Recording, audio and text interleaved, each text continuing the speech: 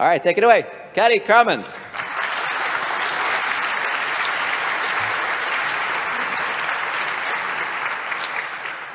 Thank you very much, and thank you for the amazing intro, Jani. I'm really excited to be here in Finland, amongst so many fellow developers. And I'm actually especially excited about talking about good code. So this is something that I spend a lot of my time thinking about, and something I'm trying to get better at, and I hope that a lot of you do as well. So I'm going to take you on a journey of discovery of good code, and I'm hoping that by the end of this talk, we will all come a little bit closer to glimpsing that elusive beast that is good code. So just to give you an idea of what the next 30 minutes is going to look like, I'm going to give you some food for thought on code goodness, on various aspects, how we do code, how we collaborate, and what the problems are with good code in JavaScript. And never fear, it's not going to be all wishy-washy. I'm actually going to give you 2 actionable things, so actionable suggestions that you could choose to adopt tomorrow or today that hopefully could improve your code quality in your current project. So now you might be wondering, who is this person and why does she have so many opinions about code?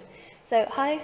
My name is Kadi. I'm currently the head of mobile development at Formidable. We are a JavaScript consultancy, build things in React and React Native and GraphQL. Check out formidable.com.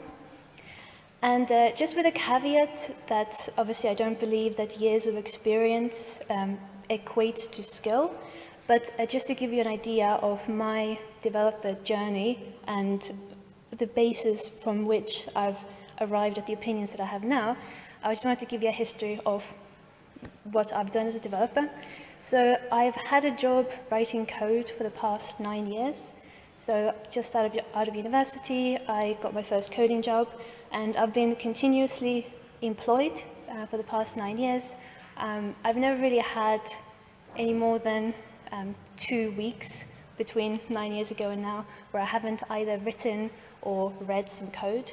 And primarily, this has been in JavaScript. I think one thing to note is that I didn't start with JavaScript. JavaScript wasn't the first language that I wrote code in. It was actually the 4th, I think, or 5th.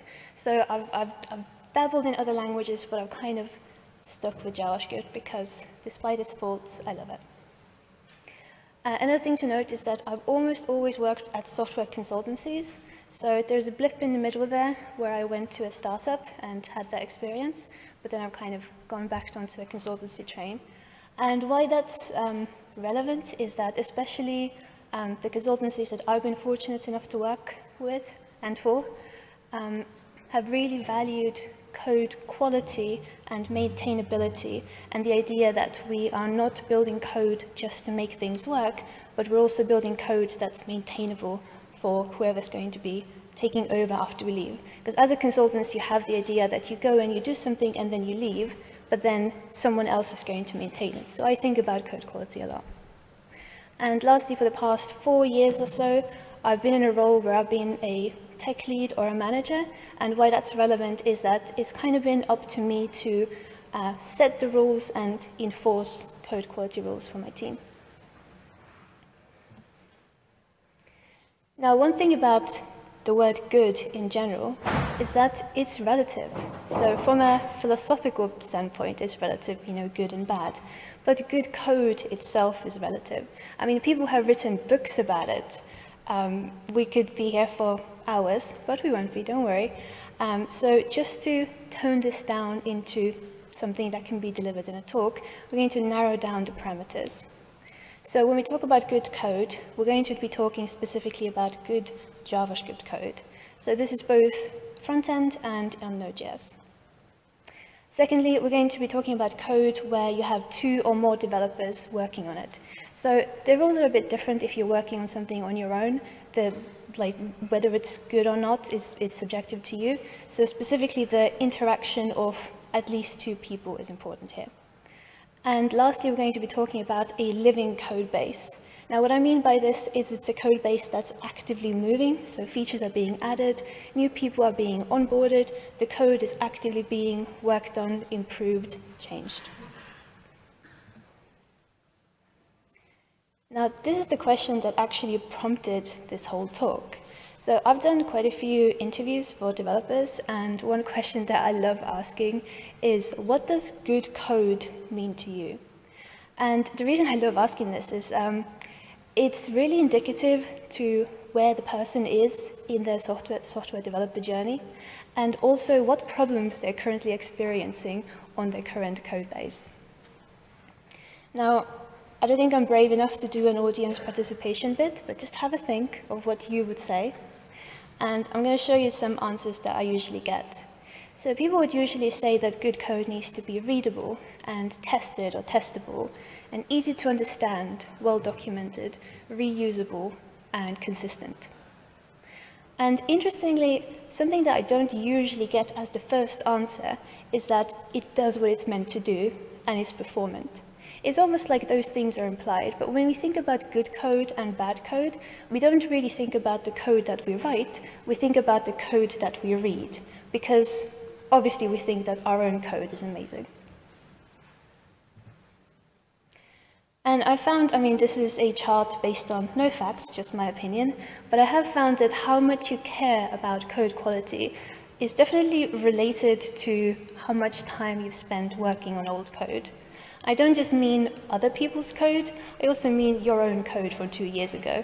Because, I think a lot of us have experienced this thing where we go to a code base, we see a weird function, we think, who wrote that? And we, do a little git blame just to see, and it was you.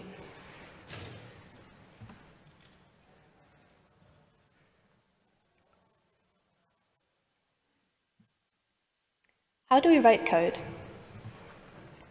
You've probably seen a variation of this loop. I've heard of this since I started coding, that the way you write code, you obviously get some requirements. Number one, you make it work.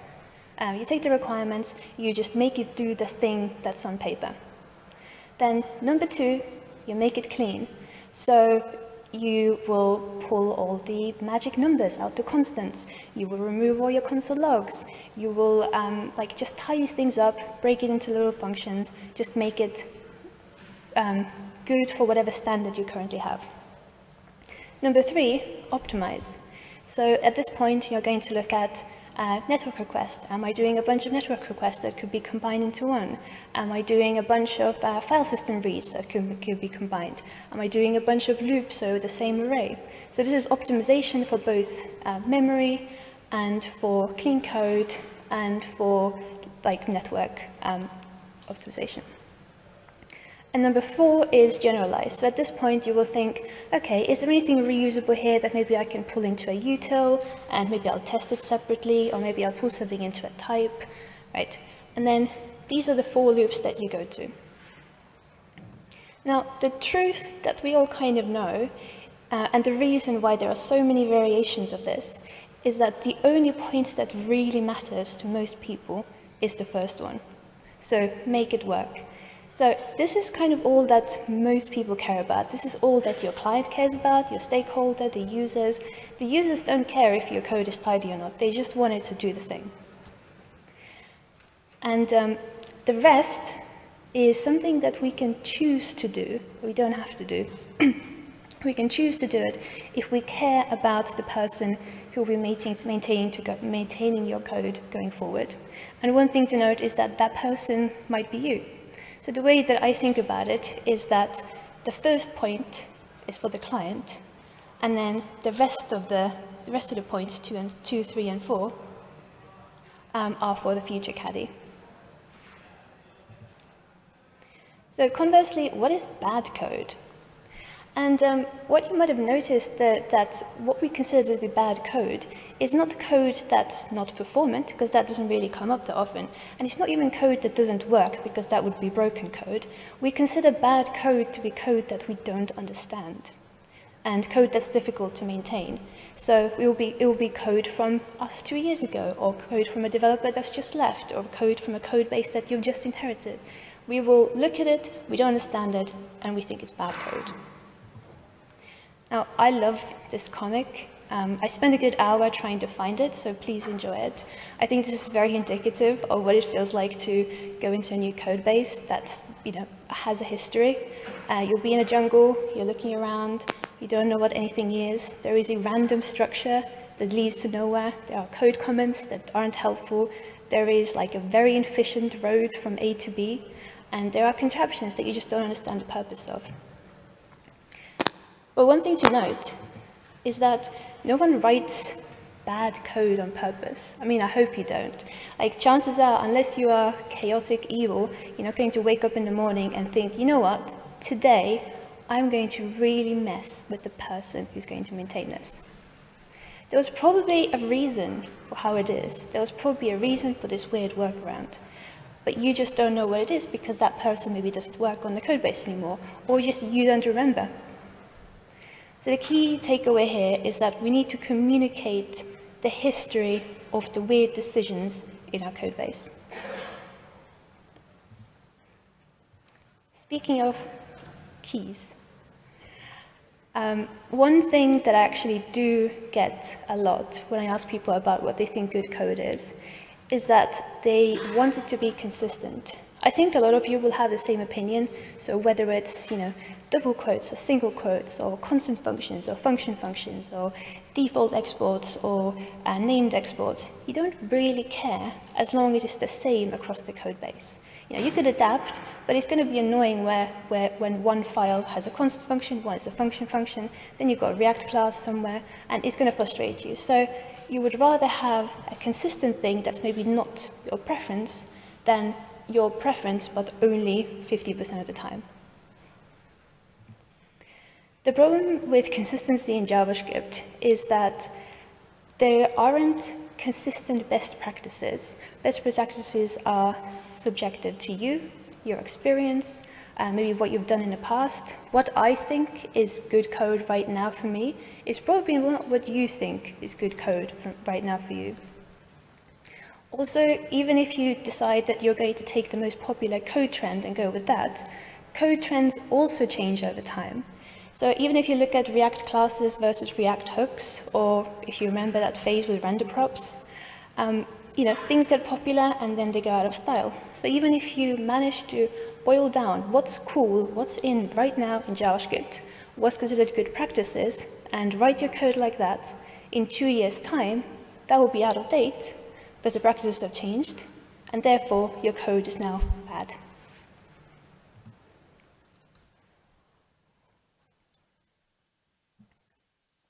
The other reason why it's really hard to have consistency in JavaScript is we have almost no rules. So JavaScript as a language is kind of a free-for-all.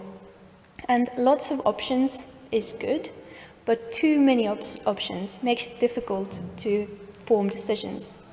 That's why, as a JavaScript community, we are making rules for ourselves to help us make decisions.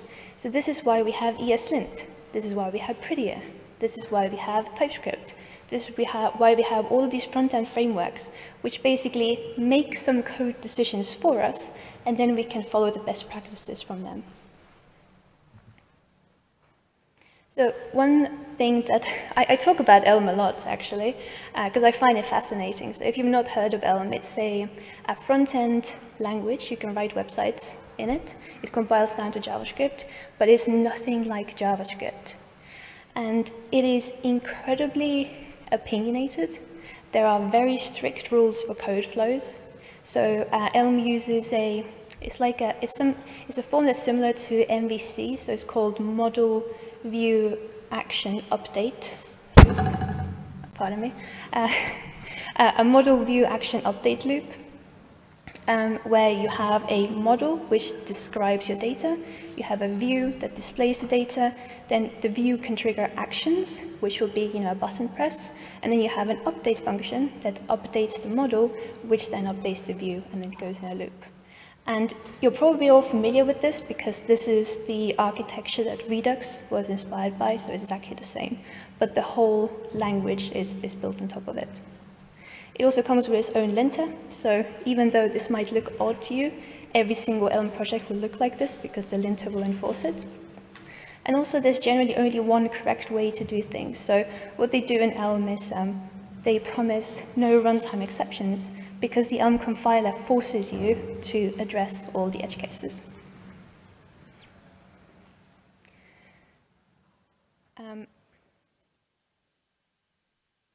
Now, the good thing about this is that this makes good practices universal. So chances are, if you are an Elm programmer, you've written an Elm project, you're proficient in it, and then you pick up another Elm program, you kind of already know what it's going to look like, the code indentation that's going to be the same, and also you know what the control flow is, because there's only one way to really do things.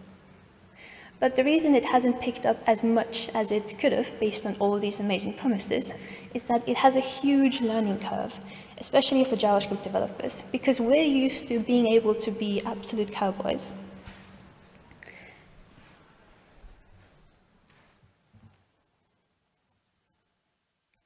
Now, on a slightly less extreme side is an example from Python. So I've always liked Python as a programming language.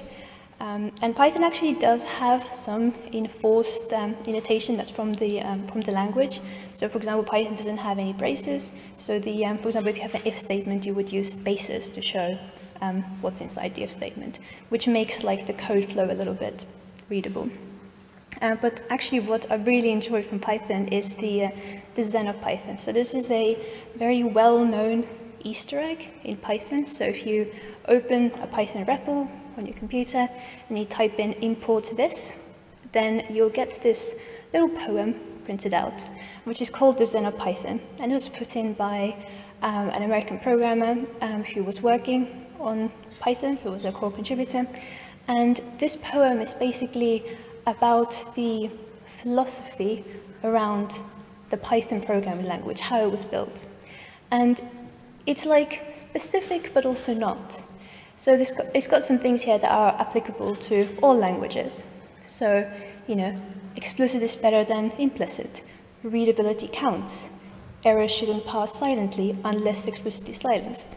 So I really like this, and I've always wished we would have something like this in JavaScript.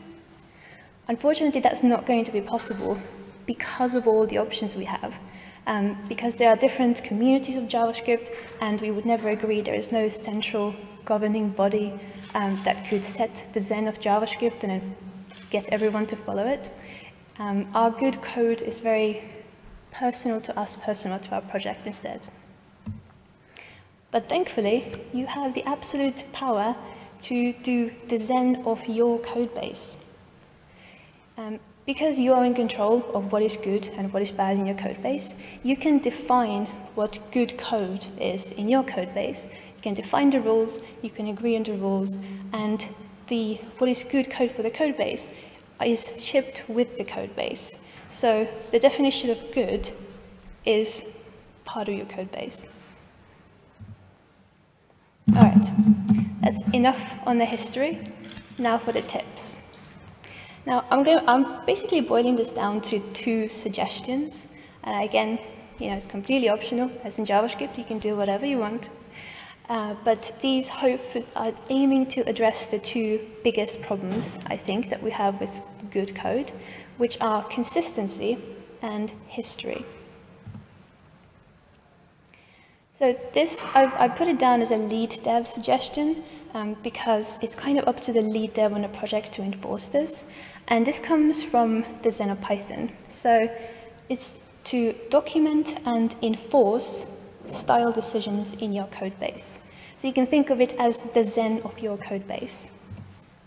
So something that I like doing when I start a new greenfield project, because a lot of the time it will be with people I've never worked with. They have different levels of experience, they've got different views of what good code is. Maybe they've heard something that I will like, but I haven't heard of yet. And what I like to do is we get together with the whole dev team for an hour, maybe even 2 hours, and then we just talk about how we would like to do this project. I mean, technically me as a lead developer, I could just say, I set the rules, this is good code, we're doing this. But I found that it's much better if the whole team has the ownership of like what we agree to be good code, what we agree to be the style decisions for this particular code base in this particular point in time. So we would have this talk, we will talk about, whether we use TypeScript or not, whether we use double quotes or single quotes, whether we use React classes or function components. And we document them. We add a section to the README for code style decisions. We make sure everyone's included, everyone's on board, everyone agrees to follow them. Then it's up to the lead to set up linting or whatever code checks on CI to enforce what can be enforced, and also continuously improve the rules and refer back to them at code reviews. And one important part of this is also to walk through new joiners when they join the project.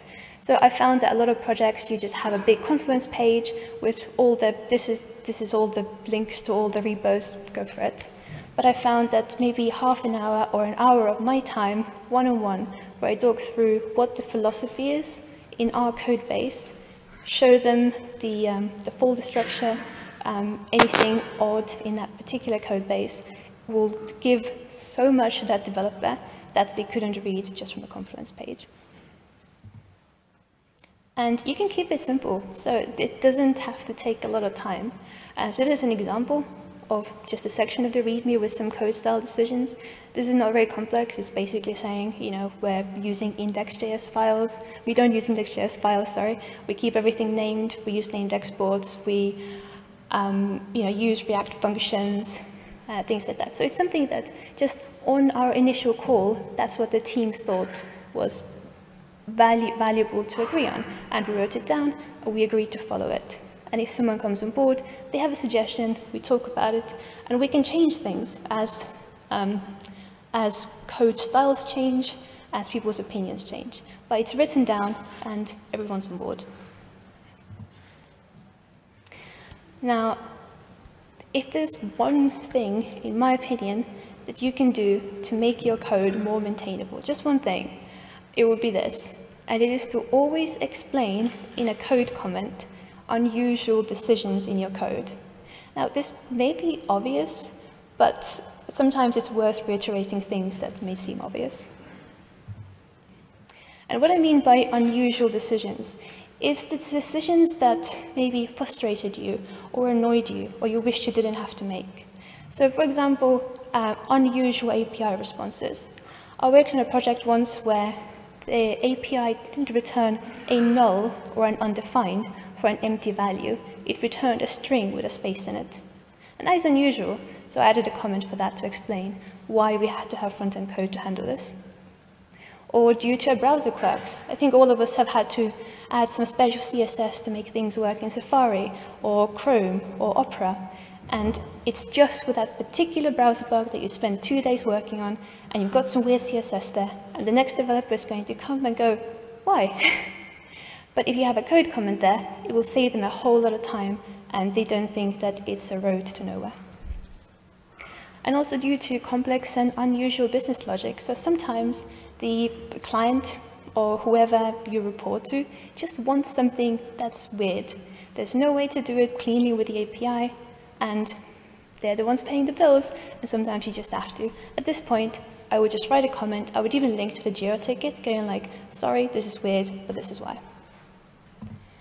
And just to show you a couple of examples from my team's code base.